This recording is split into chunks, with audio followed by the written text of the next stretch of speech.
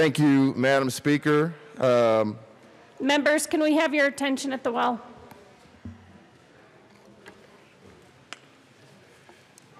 Thank you, Madam Speaker. Members, thank you so much for giving us an opportunity to share this morning. In asking for a moment of privilege, maybe I should ask first, Madam Speaker, may I have a moment of privilege? You may. Thank you. We wanted to do two things, but the first is very important, and that is recognize and also have a moment of silence for George Floyd. You don't have to reiterate what happened. All of us do know. And I don't think anyone in this chamber agrees what happened was right. And so we just want to take a moment of silence, and Madam Speaker, I ask for a moment of silence. A moment of silence is granted.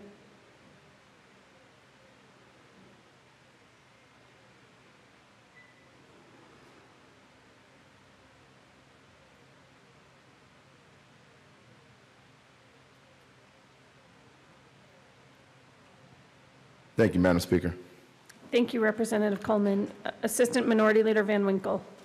Thank you, Madam Speaker. Members, thank you for allowing me to speak without my mask. I do have Clorox wipes, so I'll wipe the whole thing down afterwards. But sincerely and first of all, thank you to my friend James, Representative Coleman, for reaching out this weekend with an olive branch to many on both sides of the aisle and for working very diligently and putting many hours in to bring peace to this chamber.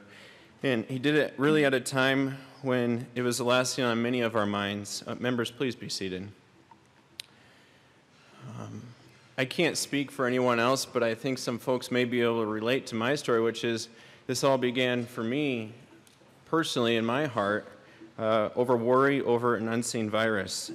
We were told we had to stay home for 2 weeks, and then that turned into 2 months, and it brought a lot of fear and uncertainty to our lives that was ready to turn into anger. And that anger for me turned towards a policeman 1,000 miles away in a state I've never been to, a person I've never met, but I was angry because he did not value life, did not serve and protect, and did not have the eyes to see or ears to hear what was happening right before him. And I'm very angry that George Floyd and his family now have to pay the price for that.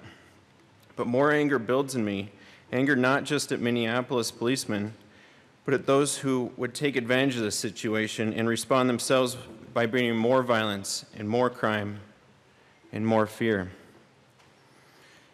I have anger for those who would use slingshots, explosives, and cars to bruise and batter our police and honorable state patrolmen, to terrorize the faithful working for Colorado like Robin, and the faithful here at the front desk and our budget team working across the street as our Capitol filled with tear gas.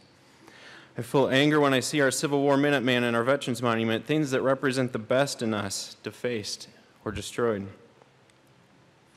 But in the midst of the anger, in the midst of the rage, there are people like Representative Coleman who reach out.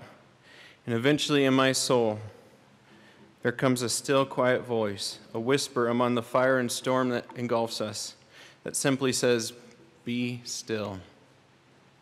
And I remember it is well with my soul. And I remember that there is a God, and I'm not him. And so peacefully I can find myself here today among 65 colleagues who are constitutionally mandated to be incredibly diverse, representatives of every corner of every city and county in our huge and diverse state. And amidst all the chaos, we are here together in this building, on this hollow ground. Members, nothing without providence. And while I cannot fully understand the path that led James, my friend, to where he is today, and he will never fully understand the path that brought me here, we can together look ahead towards a common goal and do the job that we all have to do, the job that, like this building, is bigger than any of us, a job that requires us to set aside our rage, our hurt, and our fear. And frankly, members, to set aside ourselves, because the work we have to do is bigger than any of us. So let us focus on the task at hand. Let us work together where we can. Let us pass a budget and go home to our districts to work to bring peace. So I ask you all to dig down deep with me and Representative Coleman, and together we will accomplish our task, and things, members, will get better. We will fix up our capital and our city, and we will balance our budget, and because we did it together, our great state will be better tomorrow than it is today. Things will get better, members. Thank you. Thank you for the opportunity to address, and God bless each and every one of you and our staff and our state patrol and our policemen. Thank you, Representative Van Winkle. Representative Coleman. Thank you, Madam Speaker. It's not very often when somebody comes up here and outdoes me before I even get started. That was powerful, and I really appreciate your words, and they're heartfelt. And not only the words that you share, but the actions, which are more important. I just wanted to talk about love. We've shared this before,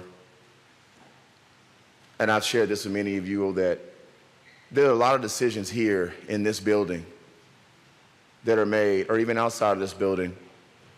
And I'm not just talking about politicians, man. I'm talking about family. I know y'all got some family like me where at times I don't like them very much. I want to tell them, give them a piece of my mind. But even if I don't like them, I know that that's temporary and at that moment, because I always choose to love them. And I've said this, it's a scripture, but I've said it before, we battle not against flesh and blood. We battle against things we can't see. We battle against emotion. We battle against different things. And the reason why I say that scripture in particular is because when you think of flesh and blood, you think about family. All of us are in this building to do a work together. We cannot do it without each other. Even if we don't like what another person said about us, even if we don't like a particular policy, we still have to love each other. I understand constructive criticism. Speaking to somebody in a hope that whatever they have done, whatever they've said, that their behavior will improve. But I also recognize when it's not helpful, it's hurtful. I recognize when someone is saying something to me in love because they want me to be better. This happened with Senator Bob Rankin. I've known Bob, I think, longer than most of the folks I've known personally here in this chamber. And Bob came to me after I was in office for the first 2 years. It was last year, my third year. It was him and Joyce. And I'd probably known them for 10 years already. And he said, you know, James, something has changed about you. It seems like you've lost your humility. When you came in, you were really quiet, you were humble, but I started noticing a change in you. Now, I could have heard that and I could have got really offended. Could have said, who you think you're talking to, Bob? But instead, I thought about why he would even take the time to tell me that. See, it's a different perspective. Someone being rude to me or someone saying, look, man, if I didn't care about you, if I didn't love you, I wouldn't tell you. And honestly, it really wasn't him that told me that. It was God that told me that. Because he was right. That was only something that I would know. No one else, if someone else had heard that, but I had had some moments of pride in my heart. And I could have got upset because it stung, it hurt, it was the truth. But it actually helps me be who I am, being humble. It's the reason why I'm proud to say that all of you are my friends, all of you are my family. I don't think I've ever had a problem on social media with anybody in here, or somebody in the chamber making a negative comment or coming down to the well. Now, I'm not perfect, but I recognize when someone is speaking to me in love and when someone is speaking to me to hurt me. And we know when we hurt each other. We know the difference, don't we? That doesn't make it right or wrong. That may just be your thing. But what I can tell you is I've never seen someone change their behavior by hurting them. I've only seen behavior change by loving them. And I come from a history, I come from a culture. Many of us do. But I'm more in tune. I may be more in tune with that. Where we're taught not to say nothing. When you leave this house, know who you represent, boy. It's my grandmother. Don't be telling everybody your business. Don't be out there talking like you are right now if she's watching. She's probably upset. But I've recognized that if I say something just to make me feel better, it's not going to change your behavior. Members, I'm upset with law enforcement officers who abuse their privileges. But I also recognize that there are people who wake up every day. Many of us in this chamber, we're not law enforcement, but we don't know, given what's going on outside, if we're going to make it home. And before COVID-19, before all this going on outside, some of us had felt like our lives were in danger. They feel that way as well when they walk out. And it is their job to do their job the right way. And we're asking those folks who do their job the right way, which I would venture to say it's a lot, it's a majority, to hold those folks accountable who have abused their privileges, just as we do here, as we're holding each other accountable right now in this moment. The reason why things aren't fixed is because people don't know how to communicate with each other. And that's all we're doing. We're having a conversation about how we treat each other better. And we also know the difference between protesters and rioters. And as it was said, we work in this building. We hate to pull up and see it damaged this way. Who wants to support folks who are coming to damage what is ours? This is our city. This is our state. And there may be folks who are from here or not from here, and they do not belong here if they intend to harm us. But we all have protests on these West Steps, no matter what the cause is. And that's fine, in peace. But none of us condone that. The last thing I want to say, and why I felt passionate and why I wanted to reach out, and I was so grateful that I had a chance to speak with Kevin, speak with Dave, speak with Pat, and that they were willing to have this conversation and we can talk like this. What you do outside of this building, that's up to you, man.